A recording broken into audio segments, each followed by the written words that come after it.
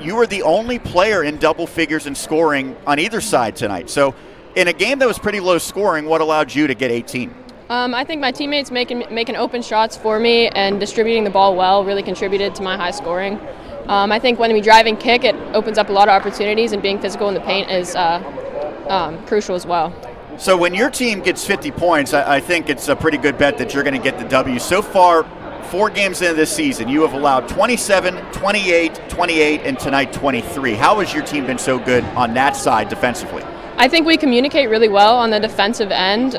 Staying in help, yelling, helping each other to get where we need to be in order to stop the ball is very important. We communicate very well on the defensive end. I thought part of what made the game change over for the Knights' perspective was, and we mentioned this off the air, teams that press do not like to be pressed. Did you notice that as well? Yes. Did you work on the press this week in practice prior to coming? And did you expect Mount Lebo to press you? Yes, we did work on a press break. We also worked on the press as well.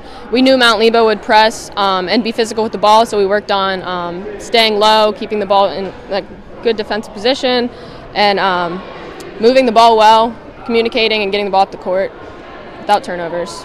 You're a younger player on this roster that, for the most part, doesn't have a lot of seniors. It's a younger group, and there's even freshmen who contribute. How much do you think this team can still continue to grow from here until when their season ultimately ends?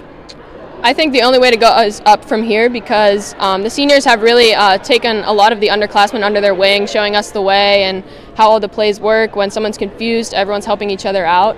And I really think the only way to go is up, because it's looking good from here on out. One of those seniors that was not available tonight, Savannah Schneck, and I know that she's so important when she is out there on the floor, and Coach Brzezinski said he thinks sooner rather than later she'll be back. How much of a boost is she going to provide? She's lots of energy on the bench. She's lots of energy on the court. She distributes well. She's physical.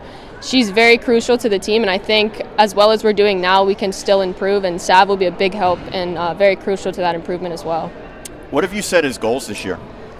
I wanted to be more physical on the defensive end, more aggressive. I think defense leads to lots of offensive opportunities, so I'm trying to shoot the ball more and get a lot of mid-range looks. Those are my goals. Just staying aggressive as a whole. How about team-wise?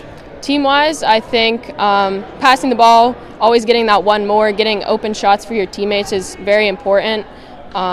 Trying not to be selfish, more like unselfish. The energy on the bench is amazing. It really helps contribute to the high scoring. And I think as a whole, it's really improved. Lastly, we just heard from Brian Brzezinski. He's been here for a dozen years, closing in on 200 career victories. What are his best qualities as a head coach? He really understands the game. He has a really high IQ. He knows how to stop teams like Mount Lebo that are physical.